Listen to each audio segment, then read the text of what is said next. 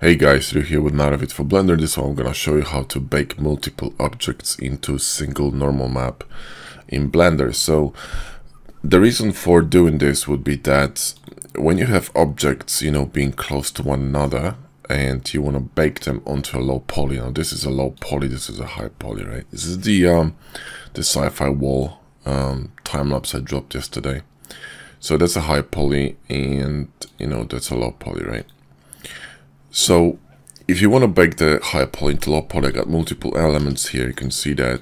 So the problem with baking as such, if I merged everything, would be that rays that are responsible for actually baking normal map will be cast from multiple directions onto several objects at the same time, and this would cause basically over baking. So certain elements from maybe this pillar will end up on being baked on this front piece here, and and so forth and so on. So now in order to prevent this from happening, we would be exploding mesh, meaning we would be moving bits of mesh away from one another and baking them this way, so the rays can be cast from different directions without being without going through other objects.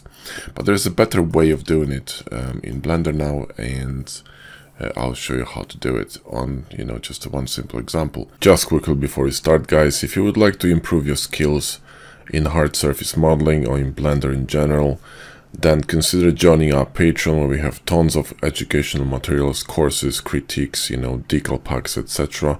There's a fantastic course coming to February for add-ons and vanilla. We're gonna have some cool spaceship with sub-D modeling and booleans, and also some Unreal Engine stuff. So check us out, link in the video description. Thanks. So we're going to turn the high poly on, and also remember that you need to turn on the visibility in render engine, otherwise it's not going to work. Now I'm not going to be doing this for every single element because there's no point, so I'm just gonna bake the floor high to floor low. Let's go to our UV space. So where is it? UV editing, that's the one. Hang on, I think I collapsed this, so I'm just going to fix it and turn UV editing here. Where is it? This one. And grab our shade editor here. Okay. And let's move these maps away from one another. So, and turn off this. We don't need it. Okay, so what you need basically, right, is just a BSDF matte running on the low poly. So if you don't have material, doesn't have to have a color, it just can be a very generic one. Now what you need here is an image texture, so we're going to add texture and image texture, and here we need to create an image to which we're going to be baking. So let's create new, and let's make it 4K. Okay, so 496, and we're gonna just copy, Ctrl+C, Ctrl+V, and we don't really need alpha, but we can just keep it. But what we need is this 32-bit float.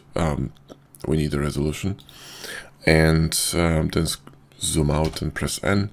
Go to image and make sure you're gonna change to non-color data, because it's a normal map. So for this you don't need color, and you don't have to connect anything here. All you need to do is literally make sure that this name is linked here. So just find it in a list and boom, you connect it.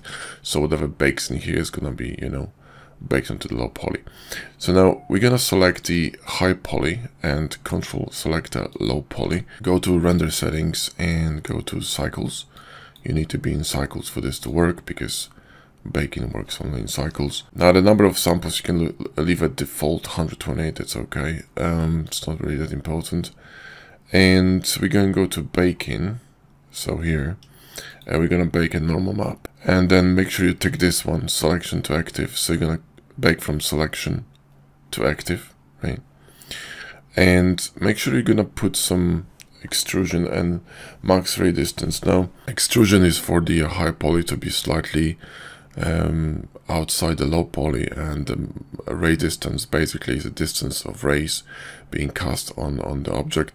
I wouldn't go too high, you might get some artifacts. You basically have to play with these numbers, but 0.01, 0.02 to maybe 0.03 it's fine. I would recommend keeping these two identical, and click on clear image. Okay, and we're gonna click on bake. So now this, what it will do, it will bake this information of the floor onto this map. Okay, and it's gonna just be a bit of it. Okay, so now you can see that only this piece of map was baked. And now what I want to show you is that if I'm gonna select all the low poly objects and go to face mode, you will see that I don't think everything is selected. Hang on. There we go. You see that I have my UVs already unwrapped, so it bakes to the UV space that it's assigned to that floor. Okay, so and that's how it works. Now, if I wanted to, for example, bake the net, well, let's bake the front because that one is big. Actually, you will see a lot. So wall front, and Control click on wall front low, and we're gonna click on bake. Now, if I'm gonna keep this clear image ticked on, it will actually erase this and bake to the map a new information. But if I'm gonna tick this off and then go to again floor high and floor low and click on bake, now this information is gonna be retained, and I'm gonna get this floor information baked in here. And that's how you can bake the entire map of every single object into this UV space, right, onto one normal map. And you can bake every single map in the same way. Now, the advantage of programs like, for example, Substance Painter and others is that you can do it with one click. Unfortunately, in Blender you need to do a bit of fiddling, but it's possible. And the maps are fairly clean, to be honest, so it's not too bad. It's actually not too bad. You're gonna get some artifacts, but no bake is perfect. Okay, also if you get artifacts on a flat surface, meaning on the neutral surface, then you don't really have to worry about it, because you can go to Photoshop and clean it up. So it's not a big deal. But again, no bake is gonna be perfect. If you want to have really good bakes, you should probably be using something like Marmoset Toolbag, because that's the dedicated baker, literally. So anyway, guys, hope you enjoyed the vid. Hope you learned something useful. This wall was created with Hardops and box cutters, so if you need these add-ons, there's a link to a bundle in the video description. Thank you for watching. Catch you in the next video.